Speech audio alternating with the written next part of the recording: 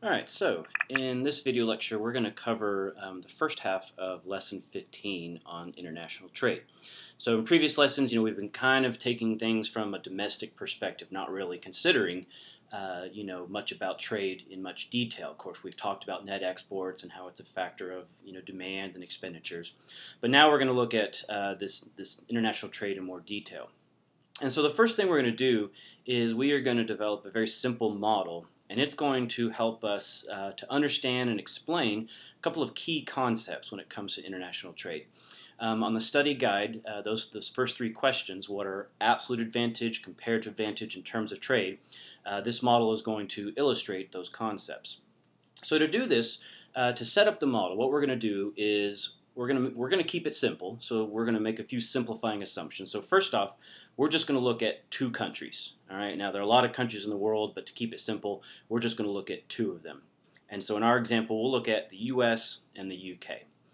The second simplification or simplifying assumption we're going to make is that we're just going to consider that these two countries are only making two goods. Now, of course, the United States and UK, our countries, we make lots of goods and services, but we're just going to boil it down to just two. So in our example, we're going to look at fish and chips. So two countries, US and UK, producing two different goods, fish and chips. Now, the third big assumption we're going to make has to do with the country's production possibility frontier.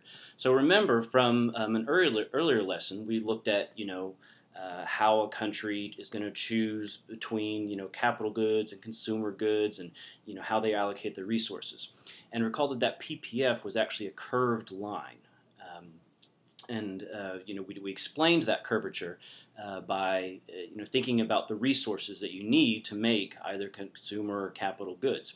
Now, of course, some resources you can substitute back and forth pretty easily, but other resources are highly specialized, which means they're not going to be perfect substitutes for one another. So an engineer is not going to be a good substitute for old MacDonald on the farm, and vice versa. Now, because this is a simple model, what we're going to assume is that the opportunity costs that these two countries face are constant. In other words, we're going to assume that all of the resources they need to make these two goods and services are going to be perfect substitutes. What that's going to do is it's going to take their PPFs, and rather than being curved like they were before, it's going to make them straight. So that straight slope, that constant slope, suggests constant opportunity costs. And that's going to be a big simplification that we make, but it's going to make the model a lot easier to use. So what we're going to do is we're going to draw a couple of PPFs. So I've got United States and UK, and on the vertical axis I'm going to track their fish production, and on the horizontal axis I'll track their chip production. Okay, so I got my labels there. And now what we want to do is think about, well, what could these two countries possibly produce on their own? So each country has its own endowment of resources, that has its own quantity of land, labor, and capital. It's of a fixed quality. They have different levels of technology. So each country is going to have a unique PPF. So let's say that in the United States, if they use all of the resources to produce nothing but fish, let's say they can produce, we'll keep it relatively simple, we'll say 50 fish. Okay? And alternatively, if they use all of their resources to produce nothing but chips, let's say they can produce 30 chips.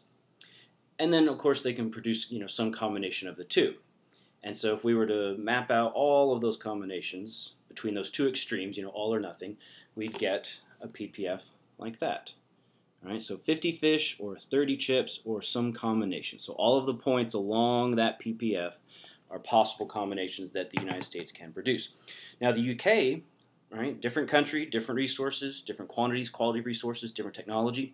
They're going to have their own PPF. So let's say that they can produce either, let's say 25 chips, okay, if they do nothing but chips, and then let's say they can produce maybe 20 fish if they produce nothing but fish, and then of course some combination of the two, and so they're going to get a PPF that's a little bit smaller. Okay, so these are our two countries, they're two PPFs, and we see what they are each capable of producing on their own. All right, so we've set up the model. Now what we can do is start to identify some of these key terms that I mentioned in the study guide. So the first question we want to ask is, who has the absolute advantage in the production of fish and who has the absolute advantage in the production of chips. And to have an absolute advantage simply means that you can produce more of something than somebody else. So in our example here, if we look at it, well, we see that the United States can produce 50 fish, and the UK, on their own, they can produce 20 fish. So clearly, the United States has the absolute advantage in the production of fish. It can produce over twice as much fish as the UK. So the United States has the absolute advantage in fish. But what about chips? Well, again, we just look at the numbers, and we see, okay, these guys can produce 25 chips, but the United States, we can produce 30. So not quite as much of an advantage, but we still have the absolute advantage in chips. So in our example, the United States has the absolute advantage in the production of both fish and chips. It can simply produce more of both goods and services. Now the question is, well, if the United States can produce more of everything on its own, would it have any interest in trading with the UK? Would it have any interest in exporting or importing fish or chips? An absolute advantage, in this case, it doesn't look like there'd really be much in it for the United States because they can produce more of everything. But that's where we need to go to our second concept. We need to identify not just absolute advantage, but comparative advantage. And what we're going to be trying to figure out here is, well, who's better at producing something? Not necessarily who can produce the most, but who can do it better. More technically speaking, we'd say that to have the comparative advantage in the production of a good means that you can produce it at the lowest cost in general, like if you're talking about the number of dollars or British pounds it takes to produce one or the other, but more generally, and this is what's going to matter for our models, not just the lowest cost, but the lowest opportunity cost. All right, so remember what a PPF tells us is all of the possible combinations that these two countries can produce. And we know that if you want to produce more of one, you're going to have to give up some of the other. And so what we're going to do in our simple model is actually calculate the opportunity costs in the United States, and we're going to do the exact same thing for the UK. And once we've calculated those opportunity costs, then we'll be able to determine who has the comparative advantage. So what we're going to do, to keep it simple, is we're going to just work with these two numbers for the US, and then we're going to work with those two numbers for the UK. And we're just going to take some ratios. So what if the United States were producing nothing but fish? They were producing 50 fish. Well, if they were to sacrifice all 50 fish and reallocate the resources, what could they do instead? Well, they could produce those 30 chips.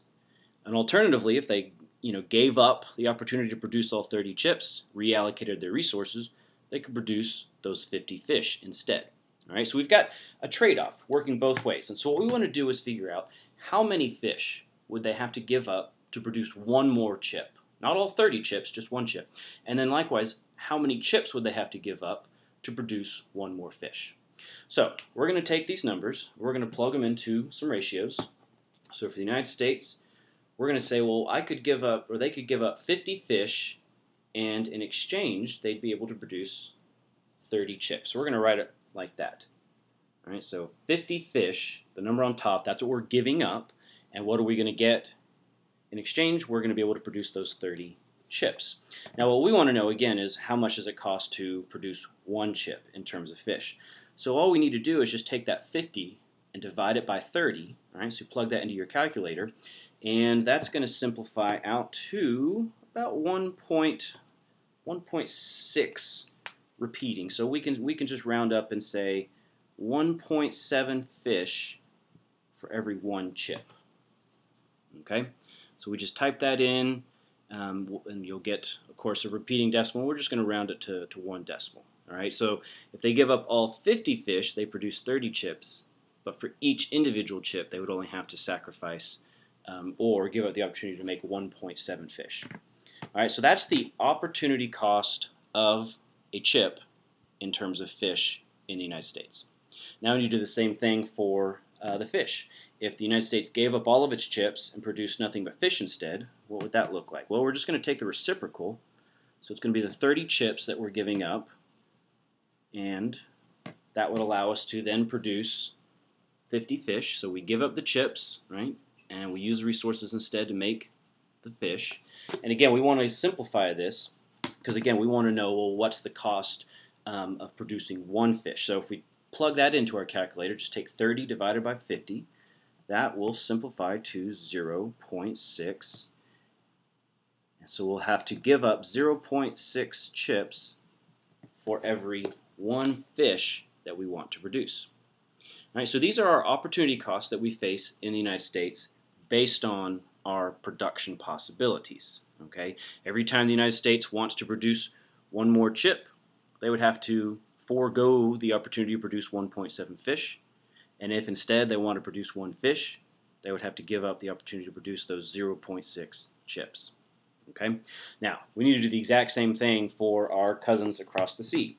So they've got their unique production possibility combinations, and so we're going to do the exact same thing for them that we did for the United States. We're just going to take the ratios and simplify to figure out the cost of one chip and one fish in the UK. So we could give up all 20 fish, and that would allow us to produce 25 chips. And then if we simplify that, 20 divided by 25, that's going to simplify to 0.8 fish for every one chip in the UK. And then we take the reciprocal. We gave up all 25 chips and produced the 20 fish instead. We take 25 divided by 20, and that will give us what? So 5 over 4, so 1.25 chips for every one fish. Okay?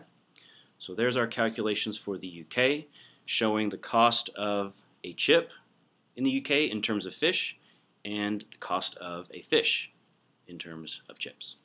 Okay? Now, remember, comparative advantage. What we're trying to figure out is who can produce something at the lowest opportunity cost. All right? So if we look at our numbers here, let's look at chips first.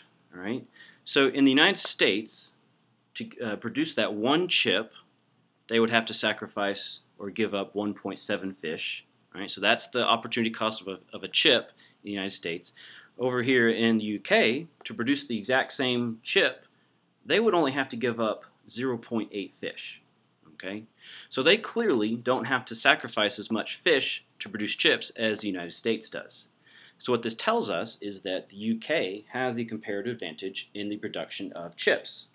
All right, so I'm going to note that. I'm just going to circle that so I know that the UK is going to produce those chips because of their lower cost. Now, what about fish? Well, again, we need to look at the opportunity cost. So the United States, it costs them 0.6 chips to produce every fish. And over in the UK, it costs them that 1.25 chips for every one fish. So clearly 0.6 is lower than 1.25, so that means the United States actually has the comparative advantage in producing each fish. Okay? So again, what we're doing is asking how much of one thing must you give up in order to produce more of the other. We take those ratios, we simplify them, right? So we know exactly how much one chip and one fish costs in each country. And then we look at those costs, so we look at the numbers on top and we compare them. So we compare 1.7 to 0.8 fish per chip, right? We see 0.8 is lower, and so that means that if they have the lower cost, they'll specialize in what's ever on the bottom. And then we do the same thing in the other with the other numbers, so 0.6 versus 1.25. Well, 0.6 is clearly lower, which means the United States will specialize in those fish. Okay? So, United States has the comparative advantage in fish. The UK has the comparative advantage in chips. So now it seems like there is a good reason for these two countries to engage and trade with one another. Right? Previously, with the absolute advantage, it seemed like there was no good reason because the U.S. could simply produce more of everything. But now that we see, even though that we can produce more chips than the UK, it actually costs them less. They actually have the comparative advantage, whereas we have the comparative advantage in fish. So what we're going to do to engage in some trade is the first thing we need to do is reallocate our resources, right? So we realize in the United States, well, we're not as good at making chips, so maybe we're going to choose a new combination of fish and chips where we're producing more fish, right? Maybe we were trying to produce a lot of chips, but we realized, hey, we're not as good at it as the guys in the UK, so we're going to reallocate to a different combination, right? And what that's going to mean is that we're going to be giving up some chips, right? But we're going to be producing all of this extra fish. Well, what are we going to do with all that extra fish? We're going to send it over to the UK. What are they going to be doing? Well, remember, they've got the comparative advantage in producing chips. So they're going to shift their resources towards more chip production. They're going to give up some fish, but they're going to have all these extra chips, and so they'll take those extra chips and send them to the United States in exchange for all of that extra fish that we were producing. Okay, so we're going to specialize based on our comparative advantage. We'll produce more of what we're better at, and then we'll trade the extra. The question is, what would be acceptable terms of trade? In other words, if we're the U.S. and we're sending fish over to the U.K., how many chips are we going to get in exchange for every fish that we send them? Okay, so let's think about this. Let's focus on the fish. The United States is going to be producing all that fish, right? Well, what is it costing us to produce the fish? Well, every fish we produce, we have to give up 0.6 chips. Okay, so that's what it cost us. So if we're going to send a fish over the UK in exchange for chips, well, at the very least, we're going to want to get back something more than what it cost us, right? If the UK says, hey, we'll give you a half a chip per fish, we'll say, no dice. It cost us more than that to make it. Okay, so the United States is going to be exporting those fish. It's selling fish, and it's going to want to try to get something more than that 0.6 chips. Now, England, UK, on the other hand, if they wanted to produce that fish themselves, what would it cost them? Well, they would have to sacrifice 1.25 chips. So if they're going to be purchasing fish from the U.S., right, if they're going to be importing American fish, how much are they willing to pay for every fish? Well, certainly no more than what it would cost them to produce that fish on their own. So they're going to be willing to pay anything less than 1.25 chips for fish, and the United States, who's specializing in fish, is going to be willing to accept anything that's more than that 0.6. So we need to find some number in between 0.6 chips per fish and 1.25 chips per fish. So in this case, an easy, simple terms of trade might be just an easy 1-to-1 ratio, right?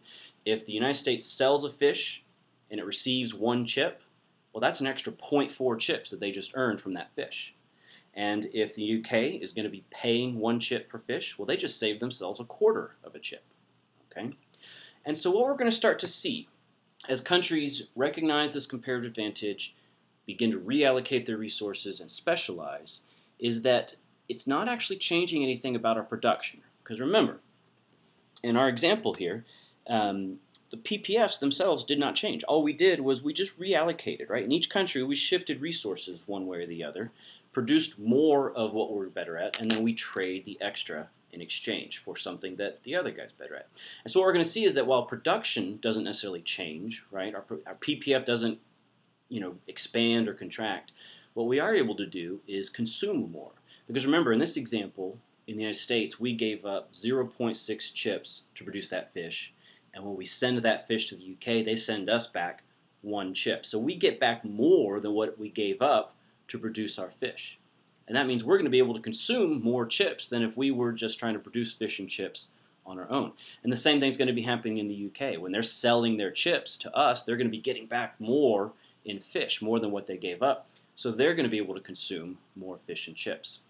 So in these two countries, by just reallocating resources, are going to, once they trade with each other, experience higher levels of consumption. So this means people in both countries are going to be able to consume more than they could have if they were not trading.